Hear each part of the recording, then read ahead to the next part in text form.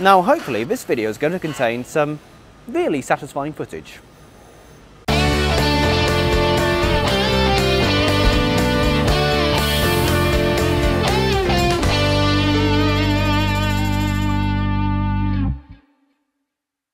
Hello guys and welcome back to the Carriage Works. Behind me is the BY van, which we've seen in a number of episodes, both in its current stripped down state and when it was in use as a workshop for the carriage maintenance guys. We are soon approaching the stage where it's going to be reassembled and it's going to look absolutely fantastic, ready for steam illuminations later this year.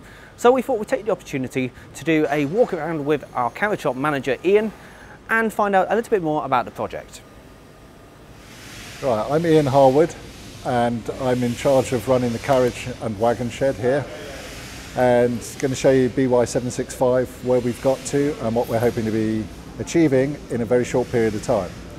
So this vehicle came in and there was a lot of corrosion on it. So the first main job we did was we changed this angle that runs right through the vehicle. The old one was cut out and a new one's been fitted in. The Uri Society very kindly came and did the riveting for us, so it's all been put back properly and we haven't cheated with nuts and bolts. So as the job's progressing, I don't know if you can see inside here, all the sole plates have been put in and the first layer of floor. We'll get the rest of the vehicle together and then a second layer of floor will go in right at the end, which will all be nice and pristine with no footprints on it, hopefully. And here on the buffer beam, it's all just basically been cut back. There's been some repairs which are hiding underneath here, underneath the sole plate. But as you can see here, there was quite a bit of corrosion and we've actually welded up the height there, but there will be another plate put on and the timber and then the buffer goes on.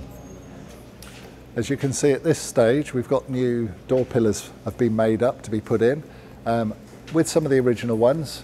And Gordon has very cleverly managed to mortise and tenon it all back in, so we've got original bits and new bits all tied together with mortise and tenons. This wall over here you can see is already down and in, complete with the original tenon into a new mortise. The next stage, all the timbers for the roof have already been made and painted up on the inside. So the roof will be going on next once we've got this wall back in, and the sideboards possibly be going on at the same time. Again, they've all been made, they're in the process of painting, and as soon as we have enough painted we'll start cutting and fitting those all the way up. The original guards doors have been renovated, they're going back in, and the 8 luggage doors have all been rebuilt from scratch, reverse engineered from the tatty ones that came off. And they're all being made at the moment. I can show you skeletons of that in a minute. Okay, so up here you can see some of the painting process going on. These are the sideboards, which have to go through primer, 2 undercoats, 2 top coats, but the outside's obviously going to be green, the inside's going to be buff. So it takes quite a long process to get everything painted. These ones, as I say, they're getting painted up, and we have more already finished and some that haven't even started yet. These are the guards doors, the original ones that Tim, one of our carpenters, has renovated. He's spliced little bits in where it's gone. He's had a good look round them and he says they're good to go. So they'll be, when they're all painted up, they'll be the original doors refitted. The luggage doors, we have reverse engineered from the original doors, and Ali has very cleverly made these frames up. And as you can see, they've started in the painting process, and then new tongue and groove and new glass in the windows is the next stage that needs to be done here. So my main job at the moment is making the cargo doors. They're pairs of double doors for the vehicle. This is the aperture where one set goes. There's 4 sets, and the old ones were really quite rotten, so they're needing complete replacement. Shall we go and have a look at the old ones and then the new ones? So these are the old doors from the vehicle. As you can see, they're a little bit moth-eaten. There's plenty of splits in the timber. There's quite a lot of rotten timber, especially at the bottoms of the doors, and the tongue and groove boards that all in all mean they need replacement. We're going to be keeping all the metalwork off them, such as the hinges and the handles, because that can all be cleaned up and reused, but the timber really does need replacing. So let's go and have a look at the new ones. So here's one of the new doors. It's made of solid sapele, a nice hardwood that we use for most of our timber work here. It's just started to be painted, so I've turned it over so we can see the nice bare timber. As you can see, it's all quite funky shapes in there, although it's a theoretically simple door. I've used an awful lot of router jigs that I've made myself, because we've reverse engineered all the doors from the original ones. We haven't got any drawings, so we've been having to make them up as we go along, using the old ones as patterns.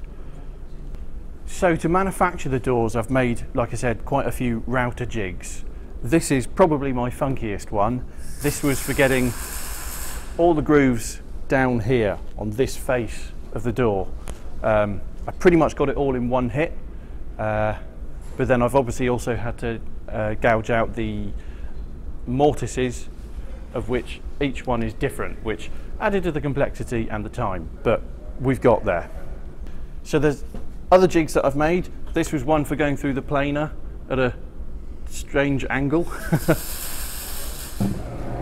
And for getting the top of the door, we have this radiused one, and they've all been made in-house. So the last thing I've had to make is a few drop-light windows. Most of them have been salvageable, but I've needed to make 3 new ones. So this is what an old one looks like, and I've had to make, like I say, 3 new ones. There's a blank that we've done, so it's all mortise and tenon jointed together with little angles and pegs going in. I just routed the first new one, and typically it split out at the bottom there, so I've had to glue a new bit in, but it'll be all right.